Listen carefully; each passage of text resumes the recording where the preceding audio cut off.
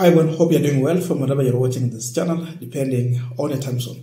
Now, when the notice was out that Rigathi Gachagwa will be addressing the nation from the official residence of the Deputy President, most of us believe that definitely something big is going to happen and Gachagwa might just resign from the office. The reason is that to avoid impeachment, so that he can have another chance to continue his career in politics.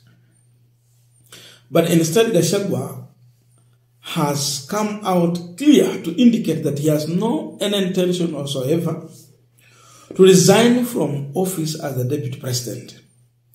What he has is the confidence that he has enough evidence to prove that indeed, he is not corrupt, as mentioned in some issues of amassing wealth worth 5.7 billion Kenyan shillings in 2 years' time. And then on other issues, he has really tried to answer to all the 11 charges against him. So his position is clear. He won't resign. Now, on the issue of hotels and owning properties, the issue that came out that Gachagwa has close to 13 dormant companies, registered companies, but they're just dormant, 22. Then I noted another thing, because now he is now indicating that the properties in question was handed over to him to be in charge or as a trustee by his brother, the late Ruto, through the will. He wrote 2 years to, was it 2 weeks to his death. And that out of the entire property, his brother was giving him 5% ownership. When you look on the figures it's mentioning and a number of property, then the manner in which inheritance is being shared, you would sometimes wonder that a brother is getting more than what the son of the late is getting.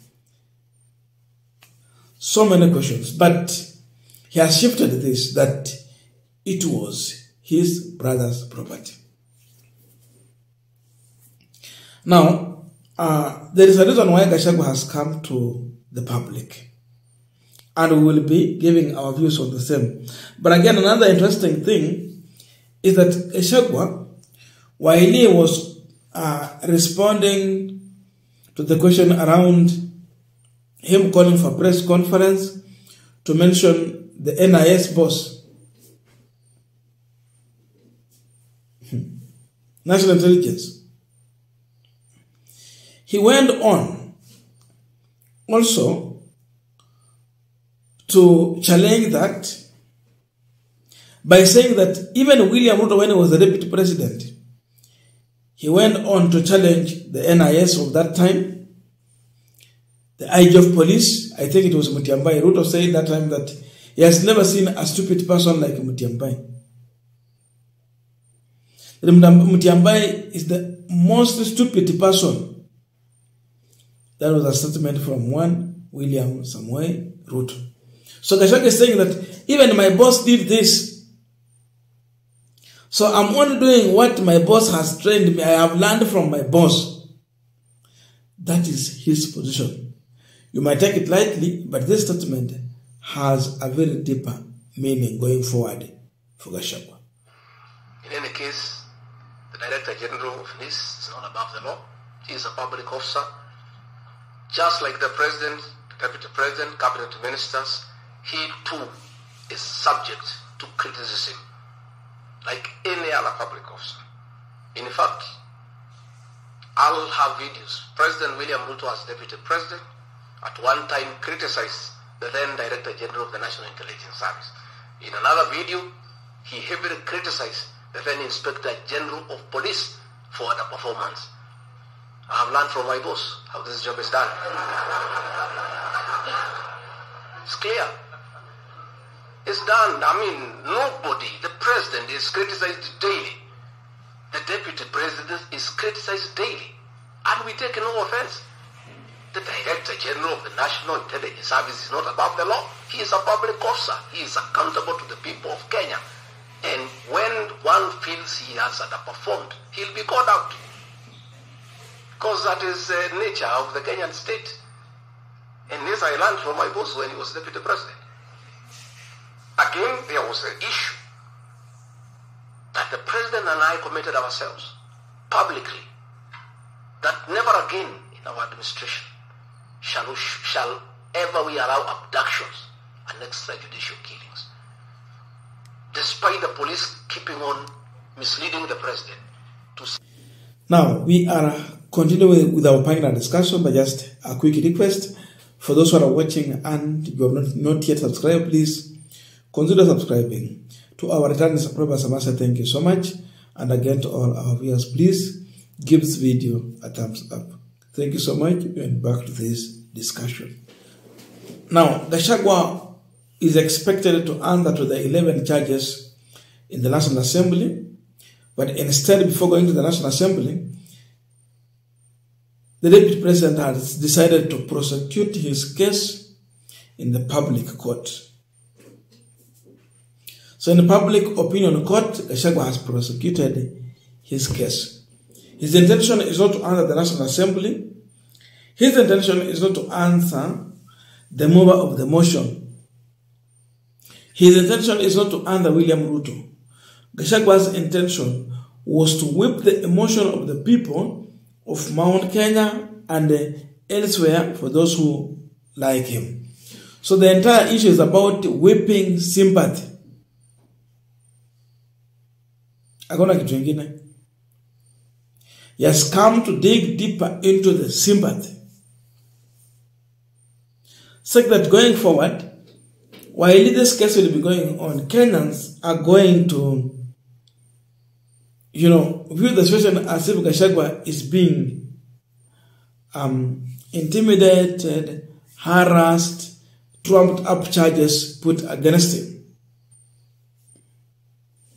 That's what Gachagwa is looking for, so that you don't see really a serious problem that Gachagwa has committed. Rather, instead, you see a witch hunt against him.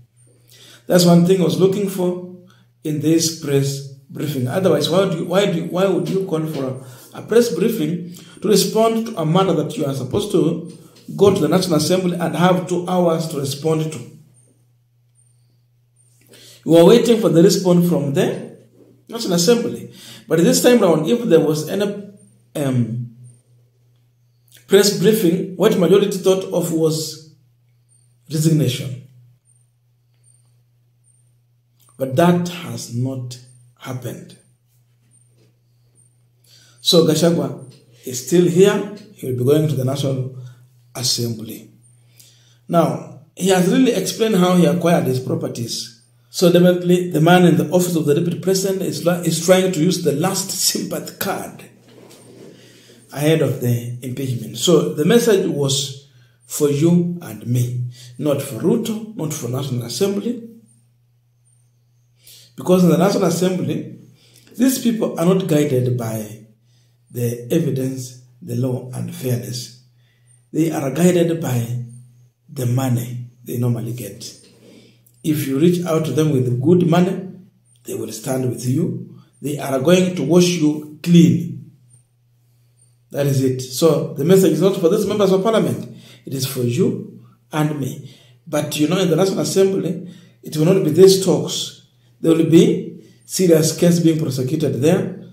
Gachagwa to give evidence if he has any. And those who are alleging also to give their evidence from their side as far as this case is concerned. So that is the situation that we are going to witness tomorrow, but he has assured us. The worry for me is that Gachagwa, if he's not careful, he can be impeached. He might think that he has a serious a response that is going to help him to gain his position. But if the members of parliament will have enough evidence to prove their case, prosecute to the end, forward it to the Senate, they prosecute to the end, he go to the court and fail, then this man will be nothing in our politics. He will never redefine our politics because he will have been sent to a political oblivion. He will never vie for any elective seat. He will never serve in any public office if impeached. So he has the confidence, and indeed his confidence are so promising, but we will be waiting to see the reality on ground, how the matter will go about.